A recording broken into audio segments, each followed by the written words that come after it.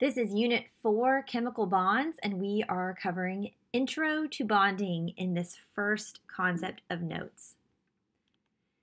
So before we even dive in, I want you to know that there is a very important distinction we need to make, and that's a distinction between intermolecular forces and intramolecular forces. So that prefix inter means between or among. And one way I remember this is I think of the word international. International means between different nations or different countries. Whereas intra, that prefix means within. And so I always think of intramurals, how colleges will have these intramural competitions where you play sports against different teams, but they're all students at your same school. You're not playing different schools. So the competition is within the student body at the school. So that's the difference between inter and intra. And as that relates to bonding, which is what this entire unit is about, we need to know what intermolecular forces are versus intramolecular forces. So intermolecular forces are referring to the forces between different substances, which we're going to cover entirely in concept 6 of this unit. And we see that here. Some of you may recognize this picture from biology. This is a sample of DNA, deoxyribonucleic acid, and your DNA is a macromolecule, and it's made up of smaller subunits, which are monomers, called nucleotides.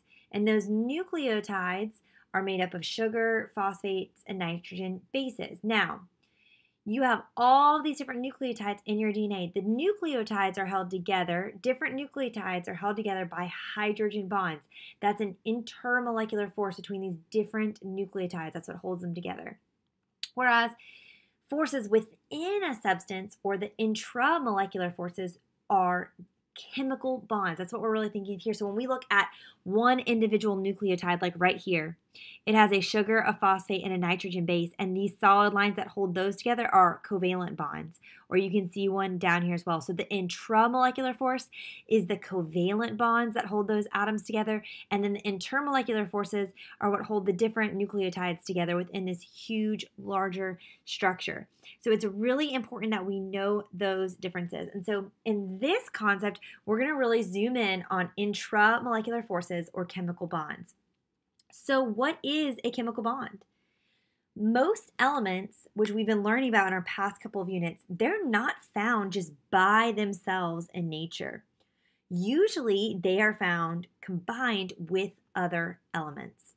And they do that by forming chemical bonds. They form these chemical bonds in order to be stable. So a chemical bond is just a force or a mutual electrical attraction that holds atoms together in a substance. I really like to think of them as the glue that hold atoms together. And when atoms form these chemical bonds with other atoms, what's really happening is their valence electrons, which we learned a lot about in our last unit, they're basically just getting redistributed in a way that will make both atoms, or however many atoms are in the compound, stable. And so how this redistribution happens kind of reflects the type of bond that has formed. So the most important thing you could hear me say in these lecture notes is that bonding is a spectrum. Okay, so it's more fluid than it is in these distinct categories in which I'm going to teach them to you. I'm going to teach you 3 types of bonds: ionic bonds, metallic bonds, and covalent bonds.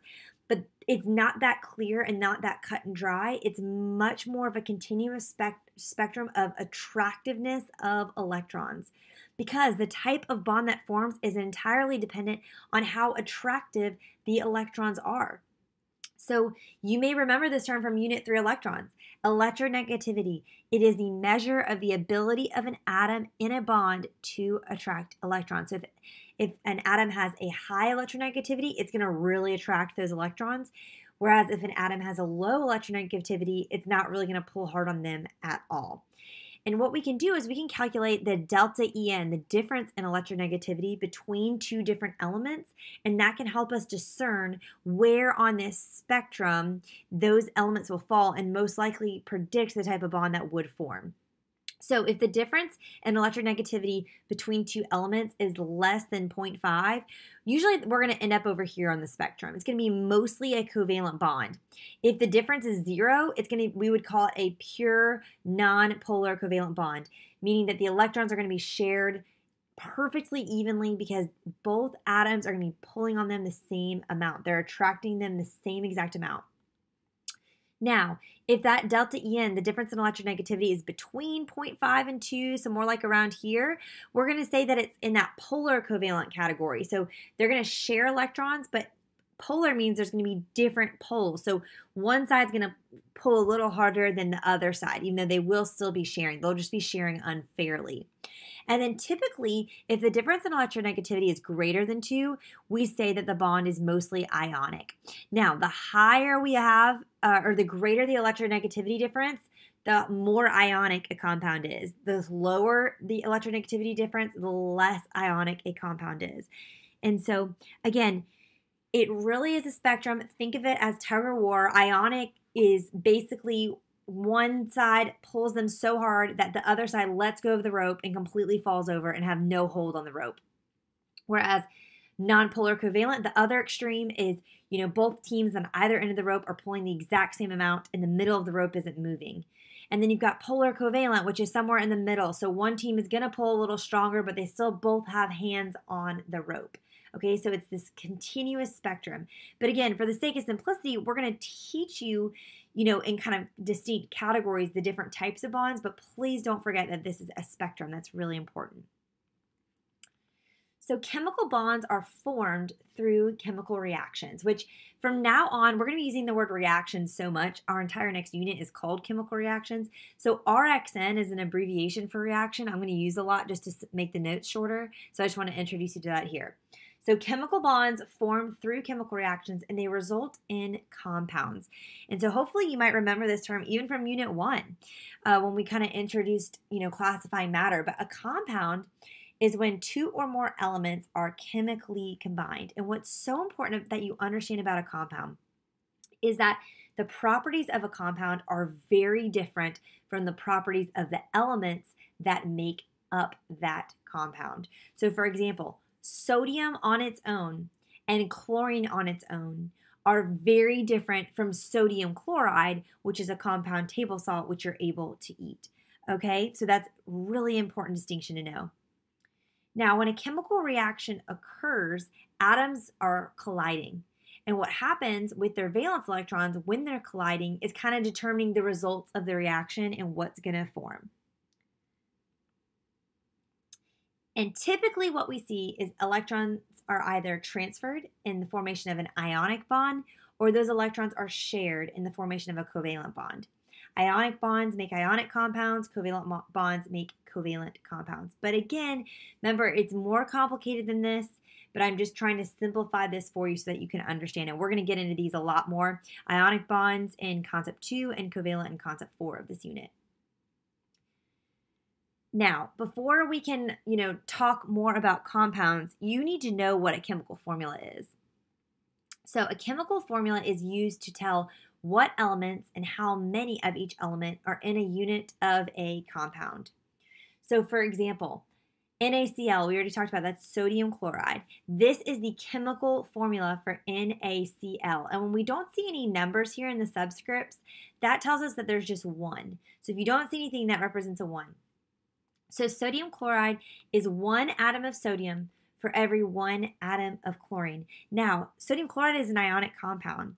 And so in an ionic compound, which we'll learn more about later, the subscripts, which here is a 1-to-1, they're really representing the ratio of ions, because what ionic compounds do is they kind of form these crystal lattices that have these alternating compounds that are really stuck together. So it's really representing the ratio of, in this compound, we have 1 sodium for every 1 chlorine in there. And that's different from what we would see in a covalent compound like on this next slide. So another example, H2O. That's a chemical formula for water. Okay, which looks like this. We can look at it as just one individual molecule because it's a covalent compound, which, again, we'll talk about a little bit later why we look at it that way. So H2O means 2 atoms of hydrogen and 1 atom of oxygen. Okay, that's what we see in this picture. That's what represents water. It's a 2-to-1 ratio. That's what makes it water. If these numbers are different, it's no longer water. If it's H2O2, that's hydrogen peroxide, okay? So the numbers really, really matter just as much as the, elements symbols matter. Another example, let's look at NH3. That is ammonia. Okay, it's 1 atom of nitrogen, which we see here, and 3 atoms of hydrogen. And then one last example, this one looks a little bit more complicated. Al2SO43, this is aluminum sulfate. Now, this one looks more complicated because this is an ionic compound, which is why you kind of see another picture of a crystal like this here. But it has something called a polyatomic ion in it, which we'll get to again later, but it's a covalently bonded group of atoms that have a charge. And so when you're interpreting a chemical formula like this, any of these numbers on the outside of the parentheses, they get distributed just like they would in math. Okay, so let's look at this. Let's break down and interpret this chemical formula. This shows us that aluminum sulfate has 2 atoms of aluminum, and then it also has 3 sulfate ions, which we'll learn about these polyatomic ions and we'll learn their names. And each sulfate ion contains 1 sulfur atom and 4 oxygen atoms. Now, if I wanted to break this down though even further, I would say there's 2 aluminum atoms, but then that 3 distributes. So there are 3 sulfur atoms, and then 3 times 4, there are 12 oxygen atoms if I really want to break it down all the way. And we're going to practice doing that right now in class. Just get a little bit more familiar with understanding these chemical formulas because you will see chemical formulas like this for the remainder of our school year together. So it's really important you're able to interpret and understand them. But now let's talk more about how these chemical formulas, we said, represent compounds. So let's talk more about how those compounds form.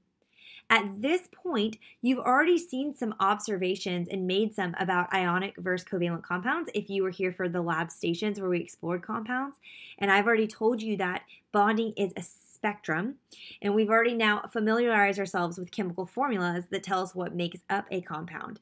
So now we really need to understand why compounds actually form in the first place. And we're going to talk about the ways that atoms accomplish these goals in forming compounds. So why do they form compounds? To be stable. All elements want to be stable, and most are more stable when they're in a compound than when they're on their own.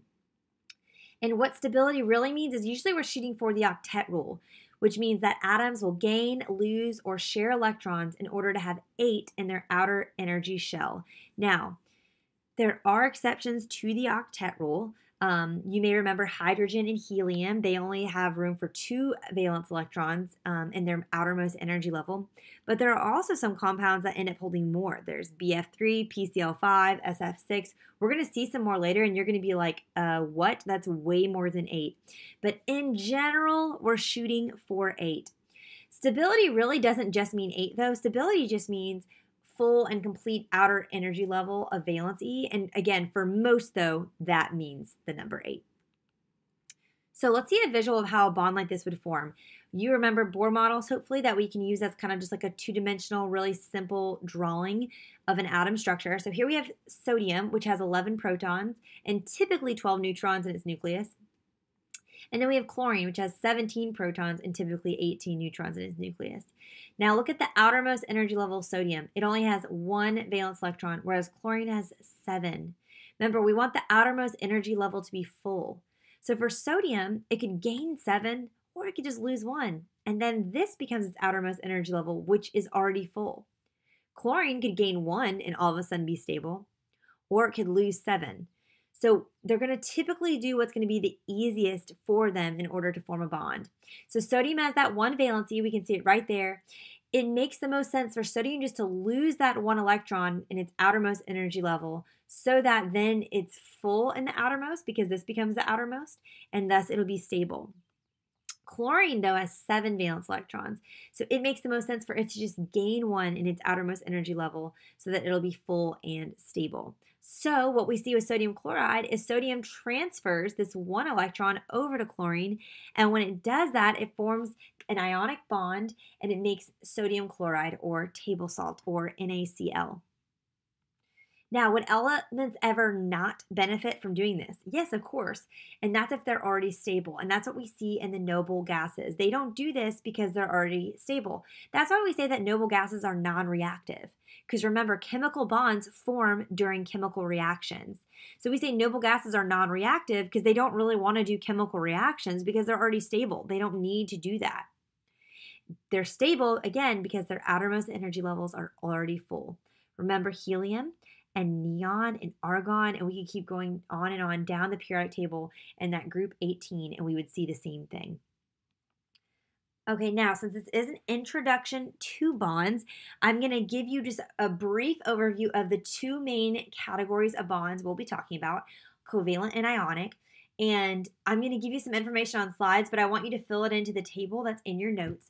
And again, I just want to emphasize that bonding is a spectrum. I'm going to simplify it for your sake so it's easier to understand. But just remember, really the best way to look at it is on this scale of like things on this end are mostly ionic, things on this end are not ionic at all, and they're mostly covalent, and it goes back and forth.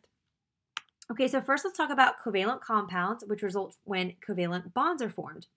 So the covalent bond is the bond that results between non-metallic elements, so non-metals, that are going to share electrons, and they're going to form a molecule.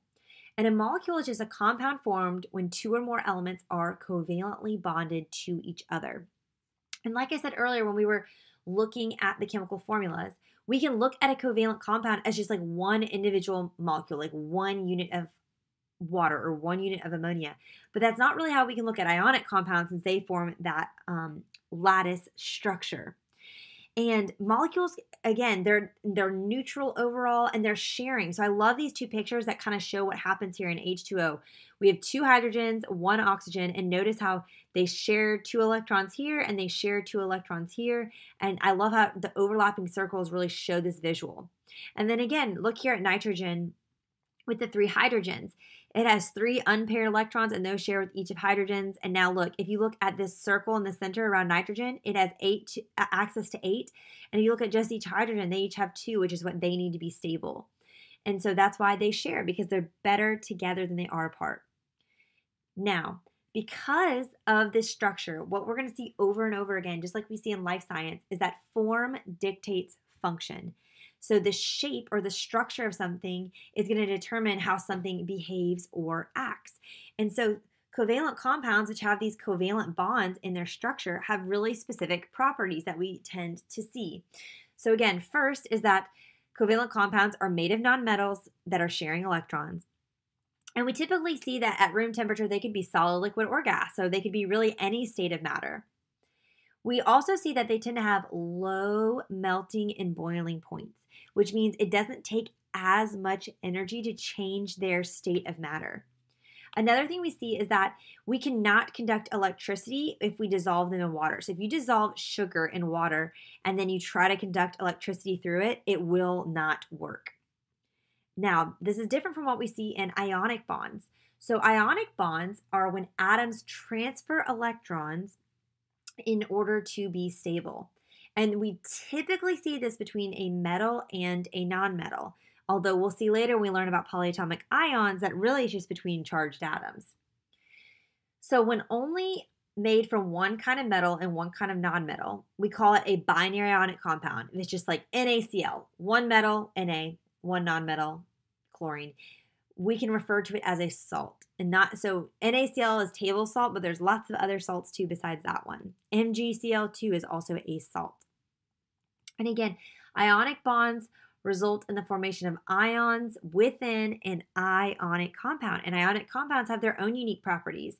So they're that crystalline solid, like I've showed you here before. They form a crystal lattice, a network of the cations with the positive charge and the anions with the negative charge that are mutually attracted to one another. Because remember, opposites attract. And so that's why they form this rigid structure. This structure makes ionic compounds very strong. And so that's why they have higher melting and boiling points, because they're held together more tightly than covalent bonds are. Another unique thing about ionic compounds is when we dissolve them in water and the ions dissociate and separate, you now have all these things that hold a charge, and we're able then to conduct electricity through it, which is pretty cool. All right, that is it for now. We're going to practice distinguishing between ionic and covalent compounds, and then in our next concept, we'll move on to diving deeper into ionic.